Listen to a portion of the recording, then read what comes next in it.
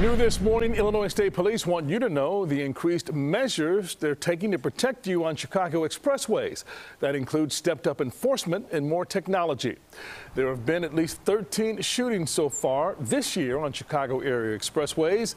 There were a total of 273 in Cook County all of last year, with the Dan Ryan seeing the most incidents, followed by the Eisenhower and the Bishop Ford Freeway. State police say their new automatic license plate readers are helping catch suspects involved in expressway shootings and carjackings. There are 99 of them on the Dan Ryan. Governor Pritzker says more are on the way to stop criminals from firing guns from cars.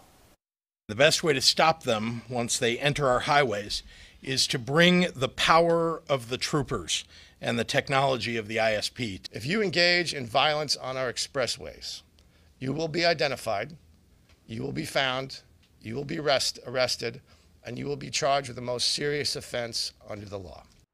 Since October 1st, Illinois State Police have made 5,000 traffic stops, more than 200 DUI arrests, recovered 69 guns, and helped with 4,900 crashes on the expressways.